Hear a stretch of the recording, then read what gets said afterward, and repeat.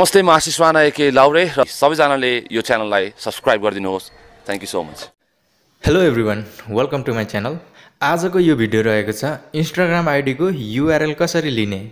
जस्तै एप्लिकेसनमा हाम्रो कुनै पनि युआरएल कपीको अप्सन छैन, त्यसैले इन्स्टाग्राममा फलोवर्स बढाउनको लागि हामीले कुनै पनि सोसियल मिडियामा चाहिँ आफ्नो प्रोफाइल लिङ्क चाहिँ सेयर गर्नुपर्ने हुन्छ। त्यसको लागि हामीले युआरएल जुन चाहिँ हाम्रो इन्स्टाग्राम आइडीको युआरएल चाहिँ सेयर गर्नुपर्ने हुन्छ। र त्यति मात्रै नभएर युट्युब भिडियोको डिस्क्रिप्सनमा राख्नको लागि पनि युआरएल कपी गरेर पेस्ट गर्नुपर्ने हुन्छ डिस्क्रिप्सनमा।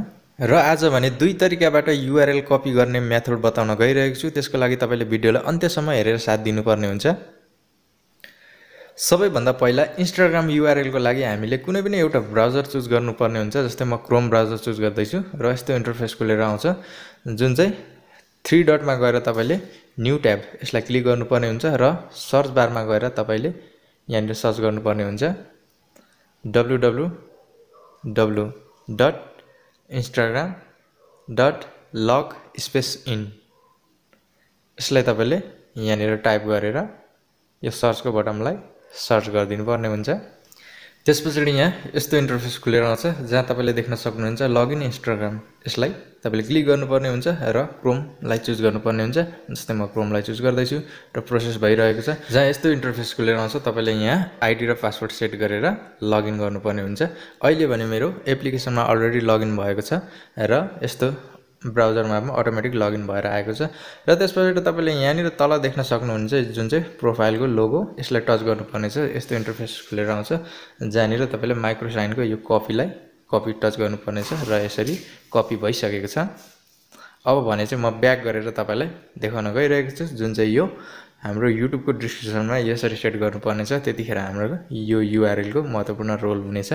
र आफ्नो साथीभाइलाई चाहिँ फलो गर्नको लागि मेसेन्जर वाट्सएपमा पनि हामीले सेयर गर्न सकिन्छ। जस्तै वाट्सएप ओपन गरेर यो टाइप अ मेसेजमा गएर हामीले टच गरिराख्नु पर्ने छ र यसरी टच गरिराखेपछि हामीले पेस्टको अप्सन आउँछ र यसलाई पेस्ट गरिदिनु पर्ने छ। जुन अघि हामीले कपी गरेको युआरएल चाहिँ यहाँनिर पेस्ट हुनेछ र सेन्ड गरिदिनु पर्ने छ।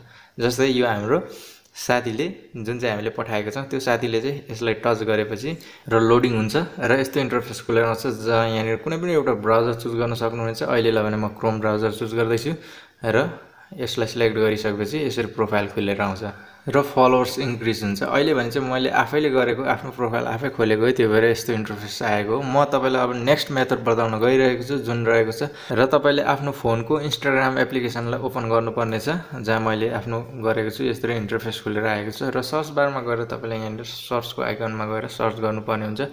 कुनै पनि आफ्नो साथीलाई सर्च गर्नुपर्ने हुन्छ। जस्तै म एनएमएस मिलन उहाँलाई सर्च गर्न गइरहेको छु र जहाँ यस्तो इन्टरफेस आएको छ जहाँ तपाईँले टपमा देख्न सक्नुहुन्छ 3 डट र तपाईँले कपी प्रोफाइल युआरएल यसलाई टच गर्नुपर्ने छ र लिङ्क कपी भइसकेको छ। अब भने म तपाईँलाई ब्याक आउँछु र यहाँनिर तपाईँले कुनै पनि एउटा सोसियल मिडियालाई चुज गर्नुपर्ने छ। मैले अहिले मेसेन्जर चुज गर्दैछु र टाइपिङ बारमा क्लिक गर्नुपर्ने छ, जस्तै मैले अहिले गरेको छु र यहाँनिर टाइप अ मेसेज यसलाई टच गरिराख्नुपर्ने छ र पेस्ट गरिदिनुपर्ने छ। जहाँ यो पेस्ट भइसकेको छ र सेन्ड पनि भइसकेको छ।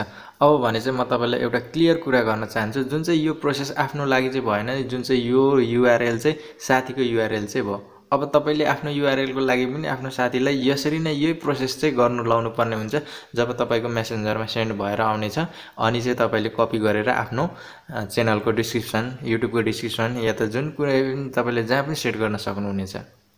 हस्त साथीहरू, यो भिडियो कस्तो लाग्यो? यदि मन पर्यो भने लाइक, सेयर अनि च्यानललाई सब्स्क्राइब गरिदिनुहोस्। यदि तपाईँ कन्फ्युज हुनुभयो भने चाहिँ मलाई कमेन्ट बक्समा गएर सोध्नु होला। म तपाईँलाई सबैभन्दा पहिला प्रायोरिटी दिएर एन्सर दिनेछु। Okay, thank you very much.